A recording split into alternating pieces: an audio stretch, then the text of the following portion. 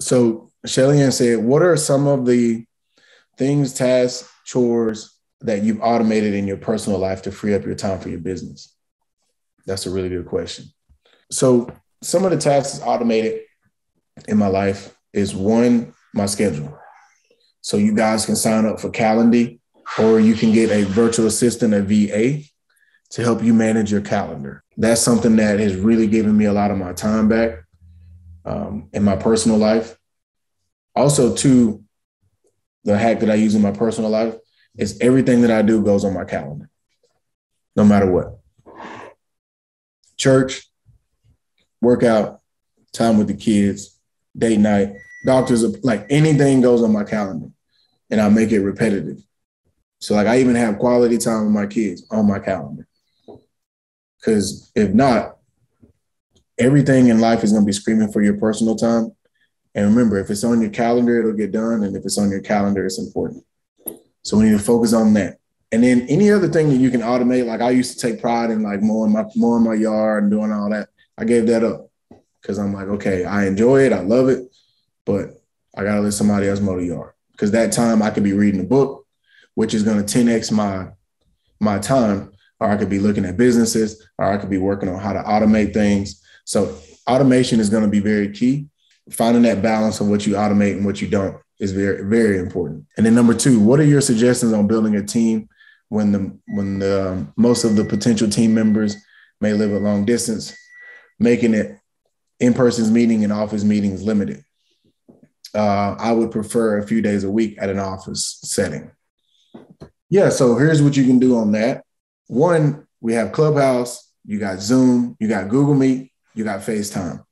It's crazy because some of you guys I just met in person, but when we met for the first time, we feel like we've known each other for years, because that's the beautiful thing of technology and Google Meet and all that stuff. So you want to know that, you know what I mean? Like you can connect in so many ways. And then what you can do on the team meetings is, maybe schedule a lunch a week. So, hey, every week we're going to meet at a restaurant and kind of do like a lunch and learn as a team, or every week we're going to meet and have breakfast or whatever it is, so we can get some in-person time and make it to where everybody has a travel. So this week, Terrence is hosting the breakfast. He's going to have the restaurant. And then this next week, Shelly Ann's got it. Next week, Henry's got it. And just say every week we rotate to where we go meet in person.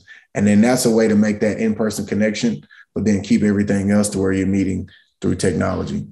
And then while working on my network, I realized that my priorities in real estate have changed. I refer all buyers and tenants out, which is good.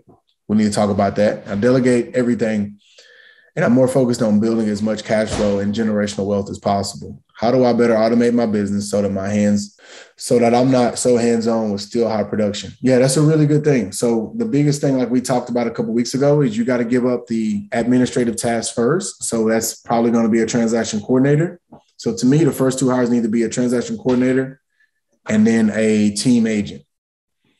And not just someone you refer business out to, someone who's really on your team, 50-50 split. I know a lot of teams that do 40-60 splits. I think 50-50 is fair, though. And it's like, okay, you're going to take all my buyers. Here's my process. Here's exactly how I want it done. And then based on the production, based on how many leads you're providing, you may need 2, 3, 4, 5 agents. And then you may decide I'm going to keep all the listing appointments. Like I've even given up all my listing appointments now. So I've been on like 2 appointments in the last, I guess, 10, 11 months. So just finding that balance. But if you go back to that one session we were talking about, really automating your administrative piece first and do a transaction coordinator and do them on a per transaction deal where you pay them when you know you're bringing money in. To me, that's the most efficient way to scale in this industry, to go from a sole proprietor to really leading a team. Going from that one person to leading a team is getting that transaction coordinator that you just pay on a per deal basis, and then having a team agent. Okay. Yeah. The transaction coordinator, because I was thinking about like combining 2 of those people. Like, can the TC and the listing coordinator, can they potentially be the same person, or does it have separate and then still kind of pay on a per transaction basis? Yep. So do a TC. I just call them a team coordinator. So they're not a TC or an LC. They're just a team coordinator in the beginning. So they're both rolled into one. And then as you produce enough listings and enough business, then you go to that person and say, Terrence, which one do you like more? Well, I love transactions more. Then, all right, now you go get a listing coordinator. So that's a good thought. You want to put them in one bucket first until you get the production and still pay them on a per deal basis. Now, on the listing side, it's a lower fee, but you pay them once the listing goes live. So on the transaction side, on average, it's between $350 and $500. And then on the listing side, it's between $150 and $250. That makes a lot of sense. Thanks for answering those questions. That for sure. Talk to and take that back. I appreciate it. Oh yeah, and just keep shaping it. Keep shaping it.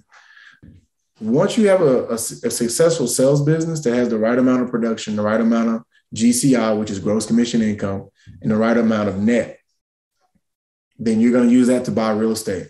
That's going to create cash flowing, income producing properties. Then off of your first business, which is still producing, whatever GCI and whatever net profit, now your real estate's producing it. Now you're going to have cash flow from your sales business. You're going to have cash flow from your investment portfolio. You're going to take that and put it into the same bucket, and then you're going to go buy businesses with it. And here's the cool thing, y'all. A lot of times, certain businesses, you won't even need the cash flow from the sales business or from the investment business. You're going to be able to buy some of these businesses with zero money down. Zero SBA loans. Other loans that I'm going to show y'all how to get, you're going to buy these other businesses with zero money down, but you're going to be able to show them, here's my sales business. I'm making $100,000 or $200,000 a year off of a $300,000 a year or $500,000 a year. Hell, some of y'all even more than that. And then here's my real estate. Here's my principal pay down, which is called phantom income. And then phantom income, including my cash flow. Here's how much I'm making on my real estate. And that's what you're going to package up on a financial statement, because that's the move. And that's what we're going to use your financial statement to buy the businesses. That's why when people talk about credit is important, but I'm trying to teach y'all to be financial statement like gangsters. Like I want y'all to be balance sheet gangsters, not credit gangsters. Credit is good, but there's going to come a time where credit doesn't matter. Your balance sheet is what's going to matter. Net worth, cash flow. So we take your cash flow and your net worth and we leverage that over, and that's how we buy these businesses. And I'll even pull up one and show it to you. I'm gonna literally give y'all the game. I'm gonna show you one. Like, well, is because that's the thing with a lot of these influencers and stuff. If you ask them to show you something that they've really done, they can't. They're just on the stage talking, or they're on Instagram posting. Anything you ask me, Terrence, show us your $1 billion in sales. All right, I got a spreadsheet from year to year. Here's every transaction. Well, show me you have this portfolio. Okay, here it is. Here it is right here. Like anything you ask me, I'm going to show you. Well, have you ever raised money for $1 million deal? I'm doing one right now. I'll send y'all all the link. I didn't actually put the link in the room so y'all can go check it out. So the point is, I'm even going to show you a case scenario where I bought an insurance company, $0 down. I'm making $150,000 a year off of. So those are the moves we're going to make. And we can do it. And like I started off earlier, the reason I started off with that thought process is there's never a time to be ready. You will never be ready to do some of this stuff I'm going to put in front of you. But the beautiful thing is you're here. That's the blessing. Like not everybody's getting this information. No one's going to really show you the real how to do it because they're worried about you taking food off their plate. That's not how I move. What God has for me, he has for me. Period. There's nothing that no human can do that's going to stop the blessings that he has for me. So I move with an abundant mindset. There's enough for all of us. There's enough for all of us to achieve our dreams and be in the same team and be a part of the same tribe and all do well. So we'll keep it going.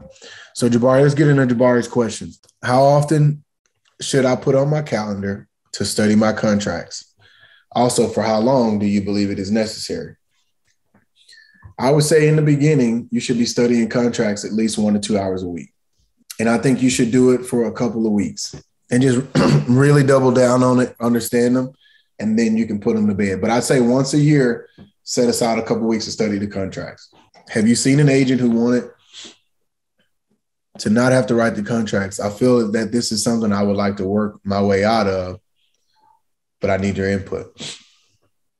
I think everybody in the beginning should write their own contracts, because I believe you never can hold somebody accountable to something you haven't done. That's why if you look at any of my teams or any of my businesses, there's not one person in that building or any of my companies, and we're up to 20 now, that I'm not going to ask you to do something that I've never not done.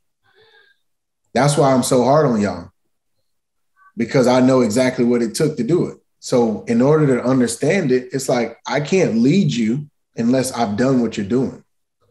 It's like being in battle with a general who's never gotten on a horse. How are we going to follow you in the battle? You don't even know how to ride a horse. So I think in the beginning, you got to be the person that writes all of the contracts, all of those scenarios. That's why now when Laura calls me or Viet or anybody, I don't need to pull up the contract. I've wrote that contract a million times. So now I can just say, all right, go to this page, do this. You need to switch this. This doesn't sound right. And I can coach you. But if I want to automate, there's certain things you can't automate. If you automate them too early, you're going to be building your business on sand. And that's one of them. It's like if I'm going to end up being an offensive coordinator at some point, I got to know what it feels like to run the route. All right. And then do you have a daily, monthly metric sheet that you follow to track your progress in relation to your goals? Yeah, I mean, it's a scorecard. So we've talked about a scorecard. EOS is what it is. So here's 3 things I've been chewing on. Let me give y'all this nugget real quick. So one of them is everything needs to have a number. Everything in your life needs a number. If you set a goal and it doesn't have a number, then it's going to be hard for you to track. Are you close? There's a reason why when we say, all right, I'm going to drive from Atlanta to Tennessee or from Houston to Dallas, when I first put it in, does it just say, well, you'll get there sometime this evening? Is that what Siri's saying? Or no, it tells you this is the miles, this is the time, this is the turns. In 6 miles, take this right, and this mile. Why is there a number attached? Why doesn't it just say, hey, when you get to Elm Street, take a right? Because it's a journey that you're going on. It's a roadmap that you're going on. And if you don't have a number to measure, you're going to get lost. So on everybody's roadmap, there needs to be a number and a measurement. So if I'm trying to sell 50 million or 100 million this year, take 100 million and divide it by 52 weeks. Then I know what I need to sell on a week-to-week basis. So after the first month, if I didn't hit that number, am I on pace to hit my goal or not? So that's where everything needs a number, no matter what it is. Like I knew in order for me to go D1, I needed to hit this much in passing yards. I needed to run this time. I needed to have this GPA. I needed to have this ACT and SAT score. I could be the greatest athlete in the world, but if I'm scoring a 10 on my ACT, it doesn't matter. So everything in life has a number, y'all. Everything in life. All right. What are the metrics to someone or that someone must meet to become a certified coach? Yeah, so I'm rolling out the affiliate coaching. So we'll talk about that in the future. I'm gonna have coaches for each level,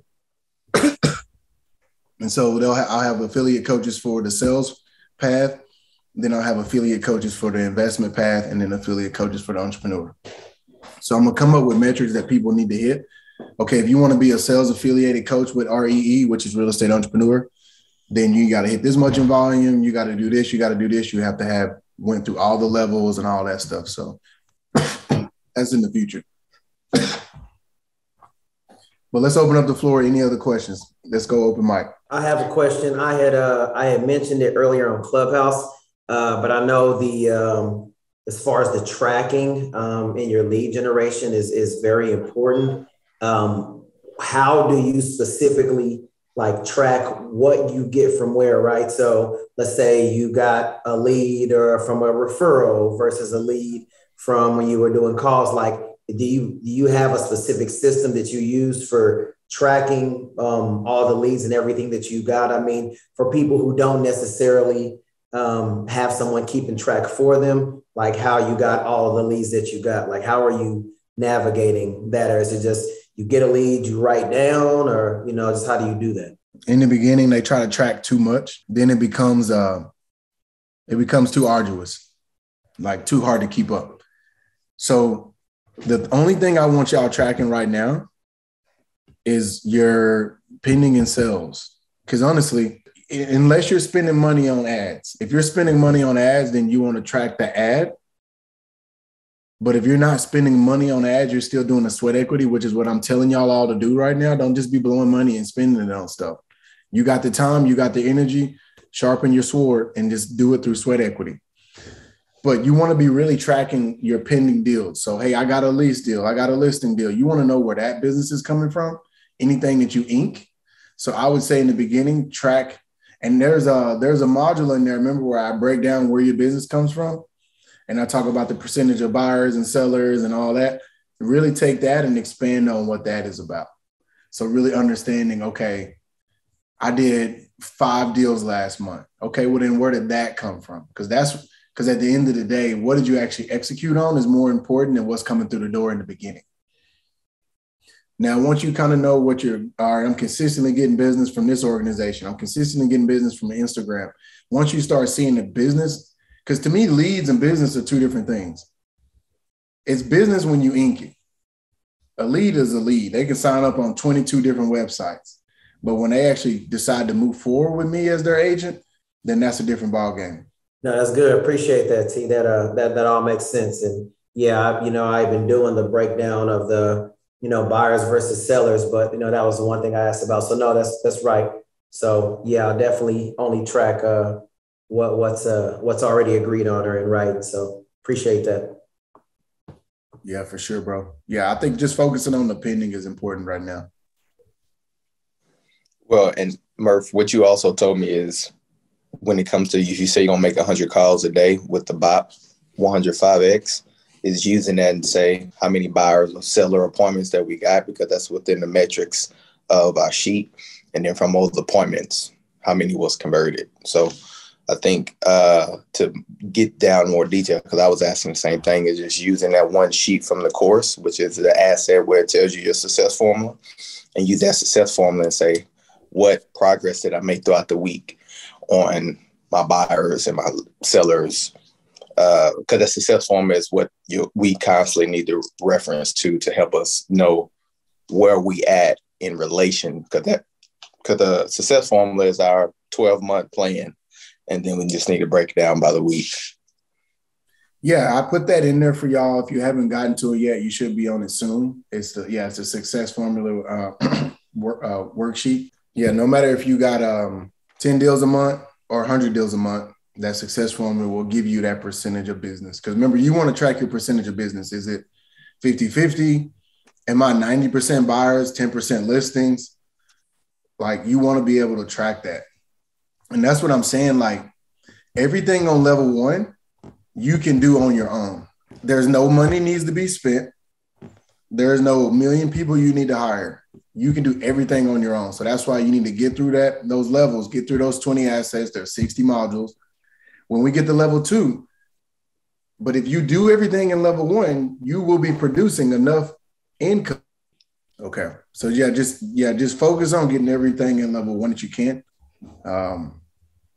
Because level 2 is, like I said, is going to be about leverage. So let's go to the next question. Still got 20 minutes, y'all. With the team that I have going right now, this very moment, and what I'm actually, trying to get out and, kind of pass out to them or whatever the case may be.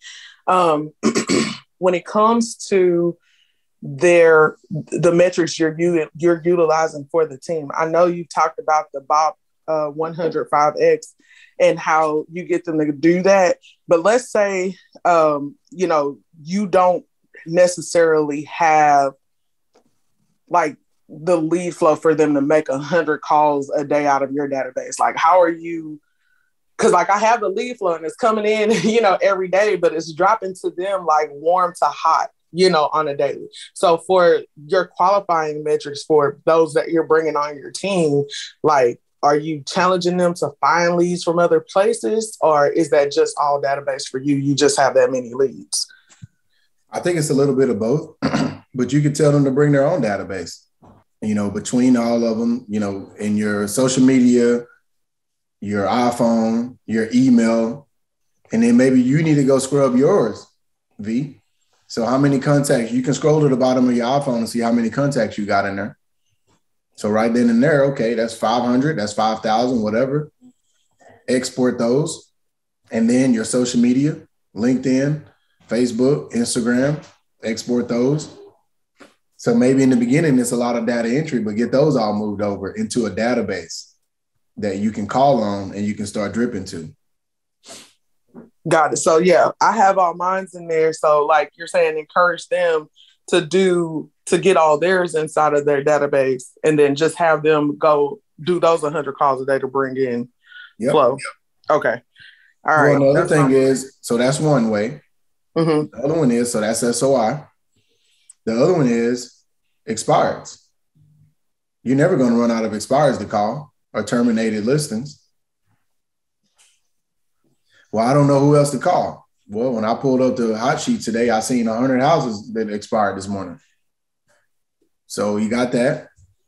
Then you got drive-by for sale by owners. And then literally take that 4-quadrant V. I gave you 40 lead generation strategies in that 4-quadrant. Yeah, I got them. Right? So what you have to do as the visionary and the leader of the team is you got to create a plan. See, the reason people play for you on a team and follow your vision is because you're casting the vision out in front. You got to be the person casting that vision, which is a high responsibility. So you can be a rainmaker, or you can be a process person, or you can be a visionary. So those, when we think about this industry, rainmakers are just people that, man, they just know how to create leads. They buy ads, they run YouTube videos, they do social media, Google click ads, and they just produce leads, right? Then you have somebody who's a visionary. Here's the vision. Here's how we're going to do it. This is what it is. This is this. And then you have that kind of process guru. So in the beginning, you kind of got to be all three rolled into one. So like right now, like you said, okay, as a rainmaker, I've done that. So now I'm going to take the 4-quadrant agent training. And even though I may not be in that personality square, I'm going to look at that lead generation and say, do I have a strategy? If I don't, what's my strategy to get more open houses? And then once you build out the process for the team agents, then you just have them follow it. The hardest part is the process, because once the process is there, it's repeatable. And that's what I'm building out for you guys. Like I'm getting ready on level 2. I'm going to drop 60 lead gen strategies, and I'm actually putting the process step by step in there. That document alone is worth, in my opinion, millions of dollars. Y'all is going to get it. So that's why I tell you guys, y'all have made the investment, but don't share any of this information with anybody that's not in the coaching program, because I'm not only trademarking it, it's proprietary. Proprietary just means if it's in somebody's hands who isn't supposed to have it, it's going to be a nice little battle. But the point is, focus on that 4-quadrant and look at it and say, okay, do I have a strategy for each one of these lead generation pipelines? And if I don't, then you and whoever your integrator is, V, you need to build that out in the next couple of weeks. So say, all right, every week I'm on it. Roll out a new lead gen strategy. And then you just start plugging those agents into it. I'm on it. And you say, yeah, I just heard you say that integrator. You know what? That's my component that I got to put in place real quick, is I got to get that integrator in place. You got to. All right. Yep. You're a visionary, V. Got to get that integrator. Man, thank you. Yep. That's what Amber is for me. Oh, go ahead. That's what Erica is for me. Rael, those are my top 3 integrators, those 3 ladies. But I got other ones, but they're my top 3. So you got to put them in, you got to get one in place. And for anybody saying, what is an integrator? Read the book Rocket Fuel. It's a really simple read. You have people that are visionary, and then you have people that can cast vision and say, all right, let's do this, let's do that. And the thing about visionaries is when they say it, it sounds crazy until it's done. So when I'm telling y'all, all right, we're going to do this, we're going to do this, we're going to do this, y'all like, okay, we hear you, but watch, it's going to happen. 500,000 millionaires will come off this course. It's going to happen. So I want y'all first 25 that are in here to be the first ones, but it's going to happen. Just follow the playbook. I literally have it laid out. Intentional congruency. Leverage this sales thing till the wheels fall off. But this is not your career. This is your leverage point to create cash flow. Then get into buying real estate, tangible assets to cash flow that you can amortize and use OPM, other people's money. Then we're going to leverage those two vehicles to buy cash flow in business. And that's how you all will be millionaires, multimillionaires, actually. Some of y'all may even go to the billion mark. Good for you. I want you there. I'm going to be there, so come with me. I got a question. Can you hear me? Yes, sir. What's up, DeAndre? So I've been thinking about like thinking bigger. And I can tell from like listening to you, you think really, really big on a large scale, right? Yep. And how does one become one of those people that thinks big? You know, because I feel like I think big, but I feel like I don't think big enough. But I think bigger than the people around me, if that makes sense. So how does one become someone who thinks bigger? Yep. I'll give you two ways. You ready? 3. You ready? This is big. This is important. Number 1, listen to podcasts that expand your thought process and read books that expand your thought process. Because if you repetitively hear something, then it becomes the norm. Like, oh, a millionaire this, a billionaire that, or this much. Like, to me, when I hear 100 million in sales, that's not a big deal to me because I've done it for many years. So it's like, it's just a part of the day. So you got to listen to podcasts and read books that expand your mind. And then I say in that number 1, too, is pray for the wisdom and discernment. In 2006, man, I started reading Proverbs, and I read 1 a day for 31 days. And the big thing from that is I say, God, give me wisdom beyond my age and give me wisdom beyond my experience. And he says it in Proverbs. If you ask for wisdom, if you pray for wisdom, he'll give it to you. Read it. Test me on this. He says, I'll freely give you the wisdom because I have wisdom screaming from the rooftops. I'm ready to give it to you. The only thing he said, though, is wisdom can't be applied without what? Without knowledge. So I have to go get the knowledge. That's my part. He's going to give me the wisdom, but I got to go get the knowledge. So the books and the podcast, that's number 1, DeAndre.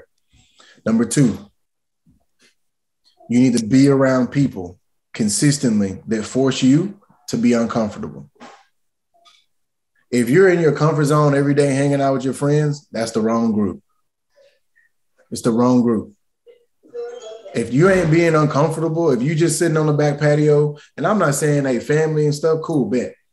We'll barbecue here and there. That's what it's about. We're going to live. But at some point, stretch me, push me, make me uncomfortable.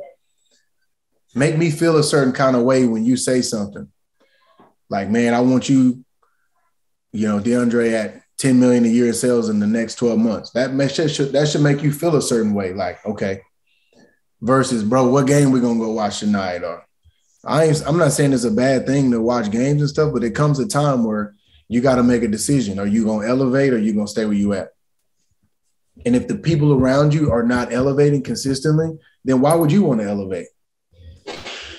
A lot of times those people make you feel less than because you are elevating. Well, man, you think you better than us, man. Or you doing this and you doing that. And they joking, but they really hate because they want to make you stay the same.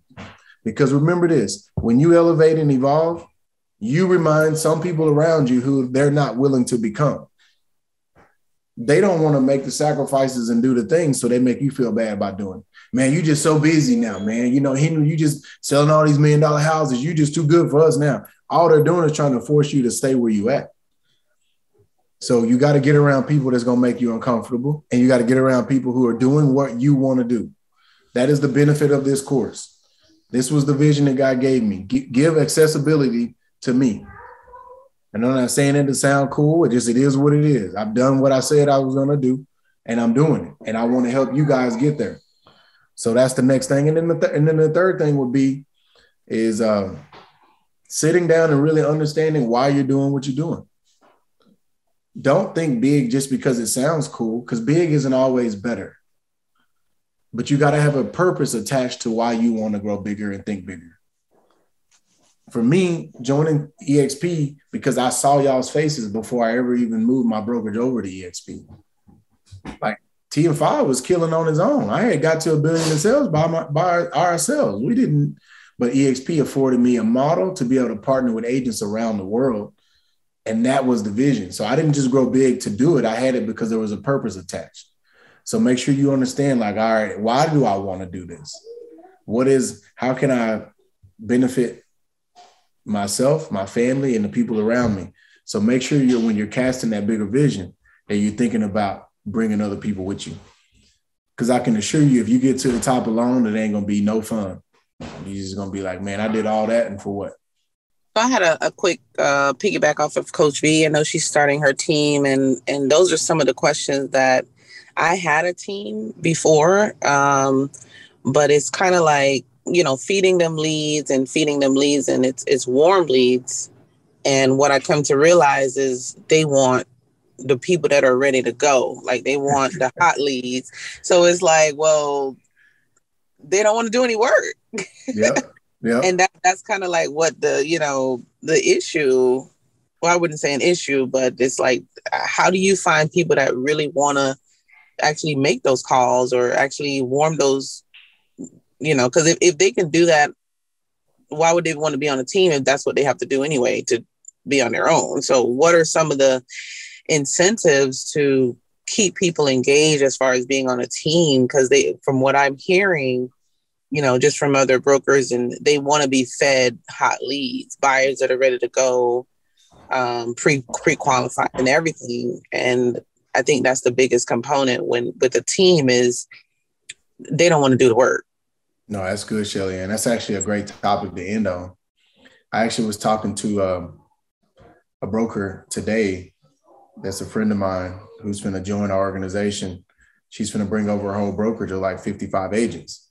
And we were talking about how she's splitting off her team, but she's going to join us at EXP. And so I was just coaching her. And we had the same exact conversation. So it's funny you even bringing it up. But you got to think about it in life, right?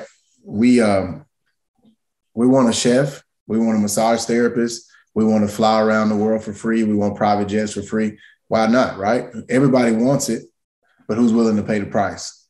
And so what you got to do is you got to set the standard up front.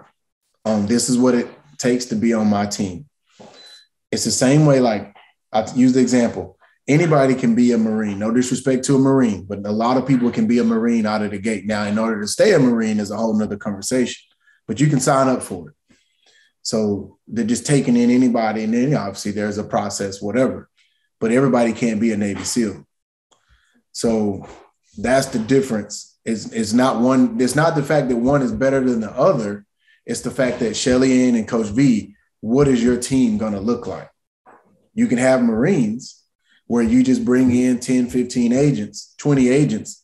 I know these mega teams are just, I can grow a mega team in College Station in 2 weeks, but I'd much rather have Navy SEALs. And so I make that example up front. This is what I need in order to be on my team. And I think it's the perspective that you have to change. Now, my team gets warm leads, but they know they got to hunt too. And I set that up front. So in order to even be on our team, you got to make 1,000 phone calls in the first week. You don't make the 1,000 phone calls, the interview is done, period. Well, right then and out of the gate, Shelly, and I'm setting it up front. You're going to call on this team. So that's really important. So you just got to make sure that you set the tone up front. And then once you set the tone, then it's just expectations. You'll get warm leads from us too, but you got to hunt too. And the moment you don't want to hunt, go do your own thing. And the value that I have a whole nother deck. Y'all seen the EXP value proposition deck, but I have a whole nother deck just for my team. And it's like, here are the things that you get being on our team. And it's a very, very strong value proposition because I've studied every team in the United States. I know all the top team leaders. And so you just put together your own value proposition that, hey, this is what you get on my team. Because honestly, like, I welcome anybody who wants to leave my team and go start their team. Katie Langdon was like one of my top mentees for 5, 6, 7 years. And she went off and started her own team. Great. But it's going to take her a long time to put things in place for what I've created with my team. So you just got to decide. And for me, the value proposition I have is like, it's pretty much a business in the box. You just come in, make your calls and do what you do. And you can leverage everybody that I got in place already. And obviously that's broken down in a more specific way, but that's kind of the quick run over it.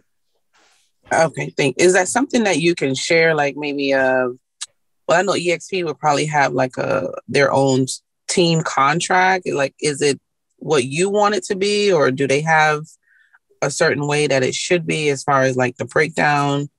And okay, you got to make 1,000 calls in your first week. Do you need to make 1,000 calls per week going forward, or what are some of the other? And I know we have to go, but like, what are the top 3 things like that I can offer an agent to, to say, okay, you join my team, this is what you get. But I know you mentioned, I heard one, but then I heard you had a. So I can attest just from being on the team. So one of the expectations first is, yes, you're going to get these warm/hot leads. However, a certain percentage of what you sell has to be from leads that you yourself have created or, hunted for, so to speak. So that makes it where you'll never be more motivated to stay on the team. Like, I got these hot leads coming, but for me to be able to keep these hot leads, I have to continue to lead generate myself, because I know that's great that I'm getting sales from the leads that he's giving me. But I also know that for me to stay on the team, I have to get a certain number of sales from the leads that I personally have generated. So that's one of the things that always keeps us hungry to hunt, but then also grateful for what we're getting at the same time. So that's just a perspective from, being on the team. Okay, thanks. That helped a lot, Henry. Thank you for sharing.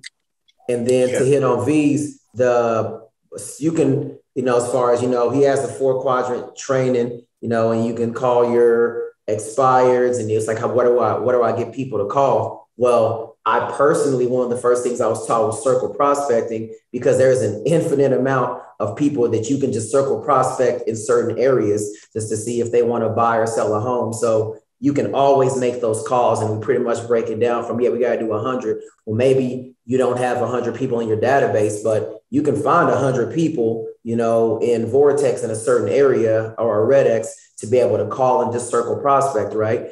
And maybe you get 2 or 3 people in that 100, but that's another way for you to be able to always have everybody in your team will have people that they can call, because, there's infinite number of people who live in a neighborhood. So that's the other part, and that's what I have been doing personally, but that's that.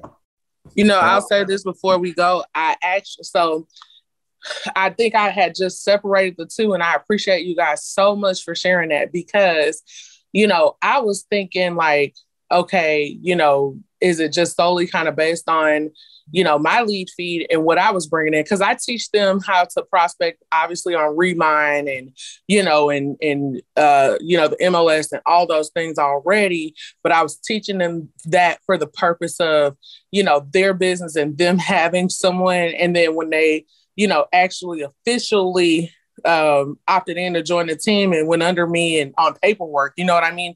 It was kind of like, so do I still do that? And I didn't think like you could include it in your metrics. Like, I'm basing your staying on this team on how much you go hunt for business, as well as how much business I gave you. So on the surface level, I was real basic, because the team that I've, actually helped to build and been a part of before, sorry about that, y'all, a call was coming in, but the team that I've built and been on a part of, they were purchasing all these crazy Zillow leads, and giving all these people those leads from Warm to Hot and Shark Tanks and Round Robins and all that stuff. And I was like, man, I'm so big on like my organic referral, repeat growth, in business, that I just didn't even think to make their participation play a part in my metrics as well. So thank y'all so much. Here's the thing. You need team agents, not robots. If you're just going to hire people and they're just going to work your leads, then there's a different structure for that. I know teams that are set up that way. And what they do is they put people on low base salaries, like 15 to 20 grand a year, like really low. But then they take the lion's share of the lead. They take like 90%. It's like 90-10 splits. That's ridiculous. I didn't want to set my team up that way, because I didn't think it made sense for them long term. You just got to go through so think about this. Here's a beautiful thing, Shelly Ann and Coach V, that you have. So I'm going to say this real quick. What are the two things that y'all both have in common? Experience, and y'all have trained agents. Y'all have been mentors for a long time. Well, now let's take that experience that God has given you. This is the beautiful thing about God, how strategic he is. What is the one thing that y'all have heard from a lot of agents? Pain points. So now go through your coaching notes, go through your mind, set aside some quiet time and say, okay, I've been coaching agents. I've been mentoring agents for all this time. What are the pain points that I see them running into? Even if they're not telling me it's a pain point, what do I struggle to get them to do? Man, I cannot get Terrence to do this. Well, then what do you need to do?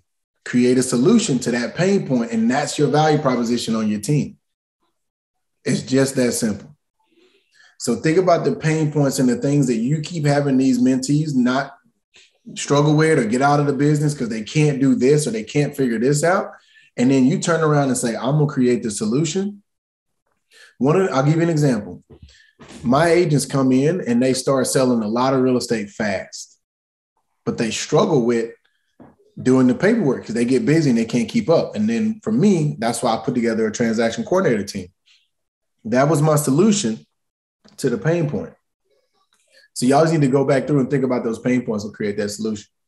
Because y'all got the data in your mind because y'all talked to so many agents from training them and coaching them and new agents and team agents and this agent. And it's like, T's right. Now let me just sit down and think about the same questions I keep answering and the same pain points I keep putting the fire out for. And then I just create a solution for it. And then that's my top 10 pillars on how I'm going to build my team. So now when they come over, you can say, hey, look, here's the pain point. Here's the solution. Here's why you should be on my team. Because it's going to get you here faster. The whole purpose of why people join any organization is it's going to get them somewhere faster, more efficiently, and with less strife. And if you can create that, then there's your value. There's your VP. All right, y'all. It's been a good one. Proud of y'all, man. Go back, check this out. It's right there for you. You have everything within you to do everything you want to do, man. Like I'm telling y'all, like this is a great example to end on, looking at V and Shelly Ann, how they've mentored agents, they loved on agents, they've coached agents. They have all the data within their spirit now in order to really understand what their unique selling proposition is. And once they're able to identify that, create it in a way that's visual, and then the way that they can communicate, there's going to be agents lined up around the building to be on y'all's team, period. Hands down.